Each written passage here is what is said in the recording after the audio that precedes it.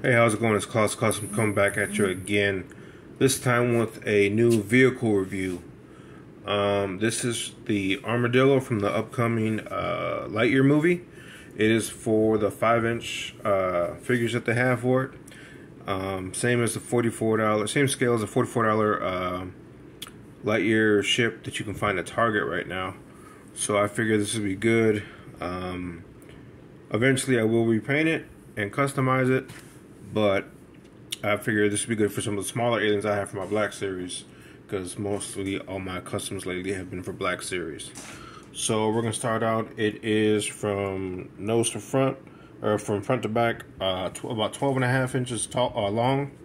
It is about 8.5 to the top of the fin here, 7 around here, and it is about 7 inches wide from the bottom fins and 8 to the top fins. Since it doesn't come with too much, these doors open, they just pop open. And I already have some Lightyear accessories in here. These are those, this comes from the crystal grade Buzz Lightyear figures, the little $12, $15 ones. I use them as coaxium for my Black Series, because I figured that's something they would look like. So that's cool. It's real easy out the box. You just have to put on, because it's facing this way, you have to put on this fin here and this one down here. Other than that, that's it. Cockpit does open. And right now I have a 3 3/4 inch PAL from Rogue One, the best Star Wars movie. Don't at me, I don't care. It's my favorite, it's the best. But yeah, he fits in there good, even though it is 3 3/4 and this is a 5-inch scale. And then there's a button here. When you press it, the bottom or the back pops open. Oh, sorry. And there is this little blaster cannon that can go here. And you can fit a figure back there or whatnot. Right now I have Quill, because he is a smaller Black Series. This can easily be popped off whenever. But if you ever need him riding not shotgun, but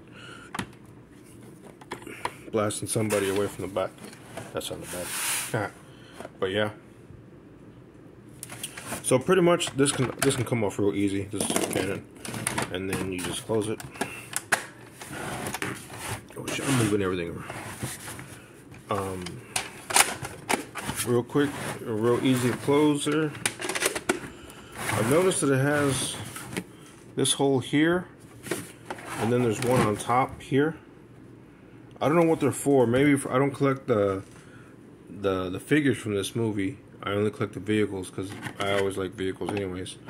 But I'm pretty sure whatever accessory they have that can fit in there. But yeah, other than that, like I said, it's 12.5 inches long, 8.5 inches tall, and that it goes good with the, in my opinion, it goes good with the Black Series. So here is, as for size comparisons, let me open this up again. There we go. You're gonna have Chopper coming out. That's my custom chopper I made from Quill. And Quill does fit in the cockpit, but you gotta take the backpack off.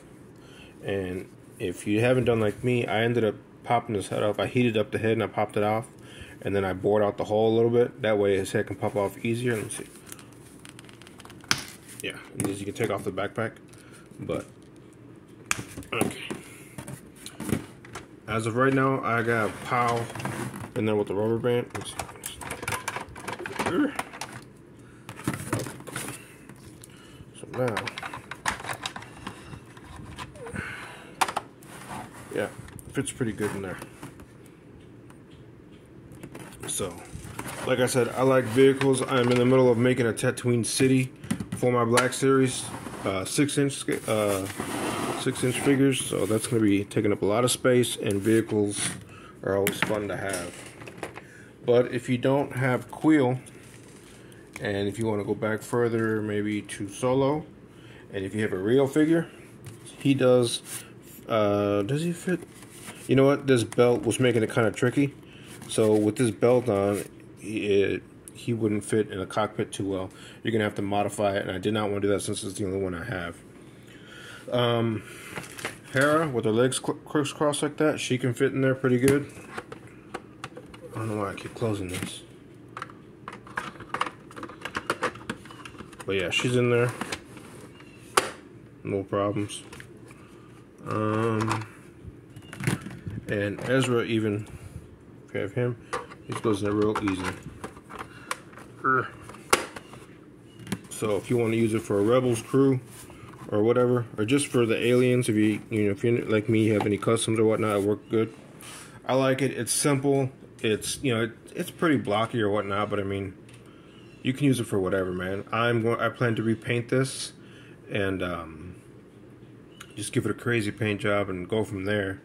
But other than that, it's fun to have. I found it on Amazon for $40. Both doors can open.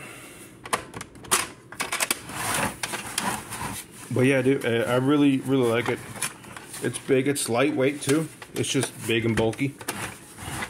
But there we go. But yeah, I think it's super cool, man. I was pretty excited. I just seen this in a group, a Facebook group. Someone put an ad, and then or someone put a link to it, I should say, and then I just went and I ordered it. So I do like it. The detail's cool. Like I said, if you have smaller figures, maybe if you have a Acid Rain figures, they might work in there. Anything that looks more sci-fi would work great. But if there's any other questions y'all have, let me know. I recommend it if you like vehicles like me. I think it's just pretty fun to have, and you can store shit in the inside here, you know. Like I said, looks like Quill can almost stand them, maybe not, but not without sitting down or whatnot. But it's cool, man. Like, it's compact size, so no, your stormtroopers are not gonna be able to fit in there. Excuse me. But it just looks like it'd go good in the Star Wars universe. So that's that. But like I said, if you have any questions or anything, just put them down in the comments. Give a like, give a subscribe. Appreciate your time, and we'll see you later.